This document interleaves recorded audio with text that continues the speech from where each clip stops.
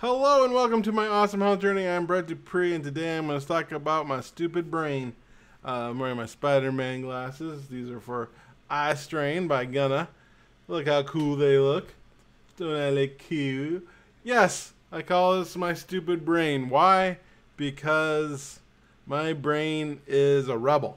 It does not like being told what to do. I don't like being told what to do. I thought about psychoanalyzing myself by the fact that I was raised early on with not a lot of freedom and then almost all the freedoms that I want.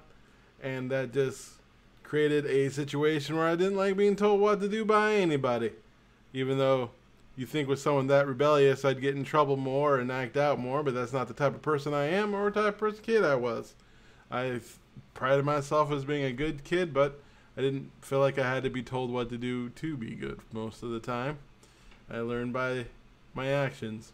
When I got good reactions, I liked that. When I got bad reactions, I didn't like it. Plus, I had social anxiety, so like getting in trouble was not good. But anyway, the reason why I talk about this is the fact. Oh, you can see my ring light in my glasses. How cool is that? Look at my eyes. Ooh, I have a magical left eye, or is it's a right eye because everything. Anyway. Where was I? Oh yeah, my stupid brain being a rebel. For you see, when I feel bad about something, especially if that thing is something I want to do or something negative, that's the first thing I want to do.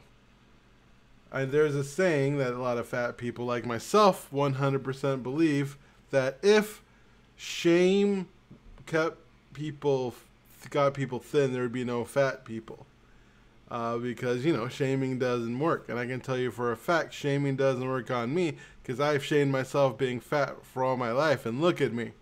But that's because every time I feel bad about being fat, the first thing I want to do to make myself feel better is eat food. In fact, that's one thing I enjoy about intuitive eating, which was this idea of every time I would get one of those cravings or feel fat and just want to eat something, I would tell myself what a huge piece of crap I was, shame the heck out of myself, and then eat it anyways, hate the crap out of myself for doing that, tell myself how weak I am, and then eat more and continue that cycle until I could stop. And then, I just continually to gain weight. But that goes with almost every other aspect of my life. Every time I feel broke, I just want to spend money, and then I spend money, and then I feel more broke, which makes me want to spend more money, and creates a cycle of pain and destruction. It's like a self-sabotage thing, if you will. In fact, it might be the definition of self-sabotage. So what I've learned in my life, especially the last 2 years since I've done intuitive eating,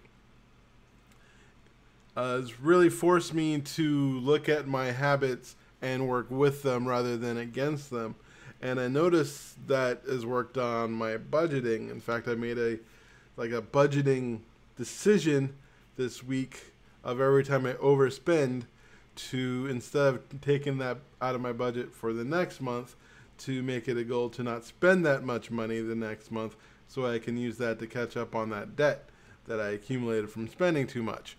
And having that little switch in my brain of, instead of feeling poorer, I would feel more responsible, even though the outcome is the same, but like what it looks like on the balance sheet is more. And it makes me not feel like I'm in a crunch, because when I'm in a crunch, that's when I want to do something, and that's going to be good for my eating as well, because one thing I do like spending my money on is food. So I guess I'm talking about is, this is like how you do anything is how you do everything. I know that's not 100%, but a lot of habits are perpetual, and goes in different aspects of one's life, and I'm noticing that more and more into mine. And just to make sure I'm in a situation where I don't feel bad to make me not do the thing, because it's like something, of course I want to switch that in my brain and do something different, but I've tried many things, NLP, hypnosis, other modalities, meditations to flip that off. So, because it's not the most helpful thing, but at the same time, I haven't been able to do it. But the last couple years of intuitive eating, I have learned if I just allow it and just recognize that's a part of my brain, it doesn't have to be a problem, right? It's just like accepting certain aspects of myself and accepting me for who I am. Sure, I can still work on that in other sessions, maybe do more hypnosis or whatever. Maybe one of my Psyche things will finally switch that. I don't know. But I do know that if I am fine with it, which I guess Psyche helps with that as well, I am able to work with it. And maybe one day I can break that switch in my brain that causes me to want to do the thing that I feel bad that I don't want to do. I think that's right to say it. But as long as it's still there, I just have to realize I need to work with it and be the best self that I can be with it. Yeah.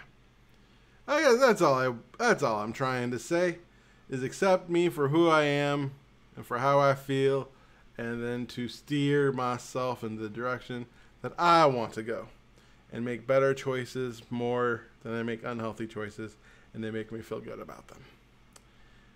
I guess I'll end it there. My beard is getting very beardy, don't you think? I can now stroke it in a way that makes me look like I'm thinking. Dear God. Anyways, I love you for who you are. Thank you for supporting me. I truly appreciate you. And as I'm going to end every one of this, I truly believe this from the bottom of my heart, you are worthy.